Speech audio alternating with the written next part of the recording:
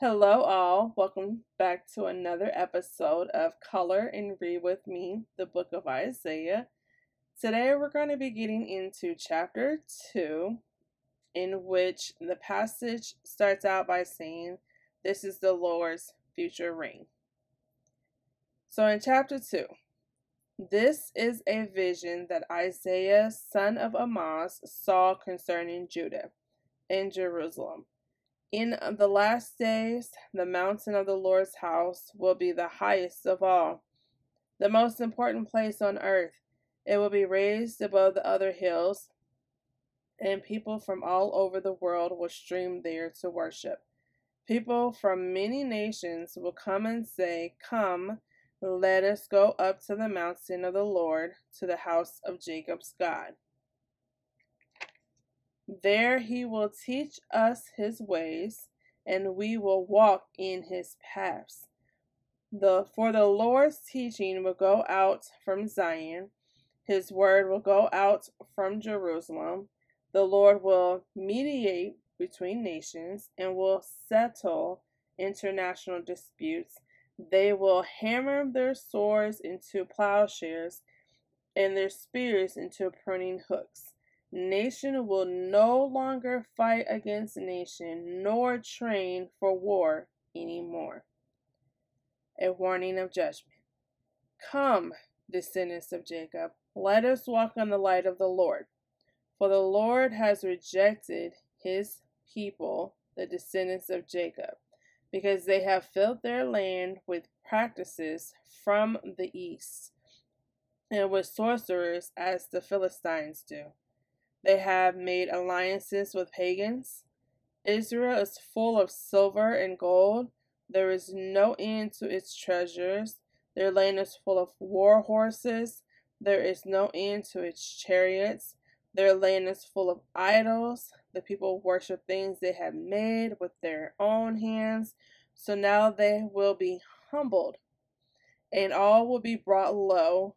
Do not forgive them. Crawl into caves in the rocks. Hide in the dust from the terror of the Lord and the glory of his majesty. Human pride will be brought down, and human arrogance will be humbled. Only the Lord will be exalted on that day of judgment. For the Lord of heaven's armies has a day of reckoning. He will punish the proud and mighty, and bring down everything that is exalted. He will cut down the tall cedars of Lebanon and all the mighty oaks of Bashan. He will level all the high mountains and all the lofty hills. He will break down every high tower and every fortified wall. He will destroy all the great trading ships and every magnificent vessel. Human pride will be humbled, and human arrogance will be brought down.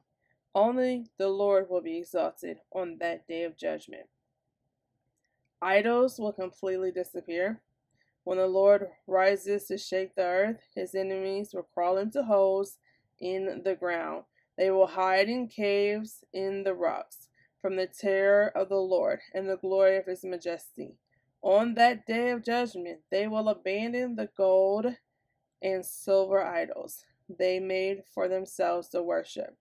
They will leave their gods to the rodents and bats, while they crawl away into caverns and hide among the jagged rocks and the cliffs. They will try to escape the terror of the Lord and the glory of his majesty. And as he rises to shake the earth, don't put your trust in mere humans. They are as frail as breath. What good are they? Thank you, Heavenly Father, for this word.